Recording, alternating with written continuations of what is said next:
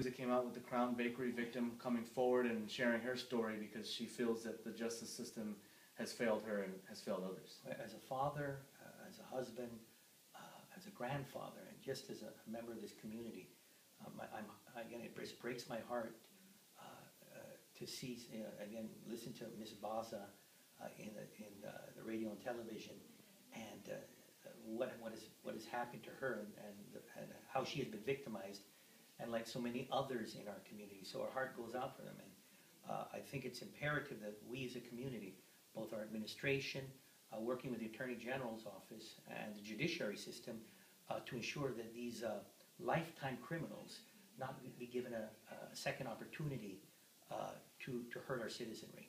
I want to congratulate our police force.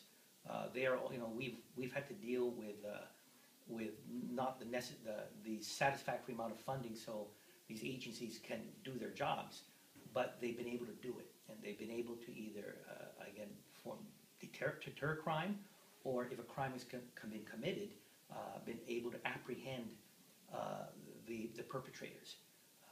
And we're hopeful now, moving forward, that as resources become available for our police departments, law enforcement, for our Attorney General's office and judiciary, that we could again put these criminals where they belong, which is behind bars.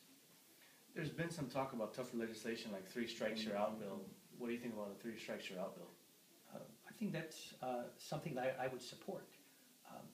I've seen too many instances where folks are long past how would you say, they sure don't look like there's any type of changing of their ways.